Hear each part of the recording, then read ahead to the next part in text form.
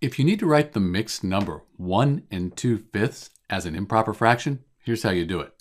So first off, 1 2/5. This is a mixed number. We have the whole number 1 and then the fraction 2/5. So we have a mixed number.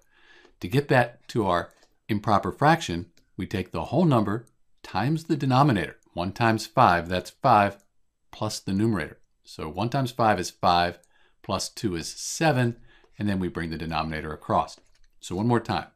1 times 5 is 5, plus 2, that gives us 7. Bring the denominator across.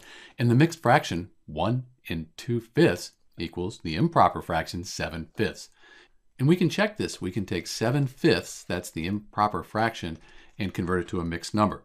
5 goes into 7 one time with 2 left over. Then we bring that denominator across, the 5 across, 1 2/5. That's what we found before. So we did this first part here correctly. This is Dr. B converting the mixed number 1 2/5 to an improper fraction. The answer, 7/5.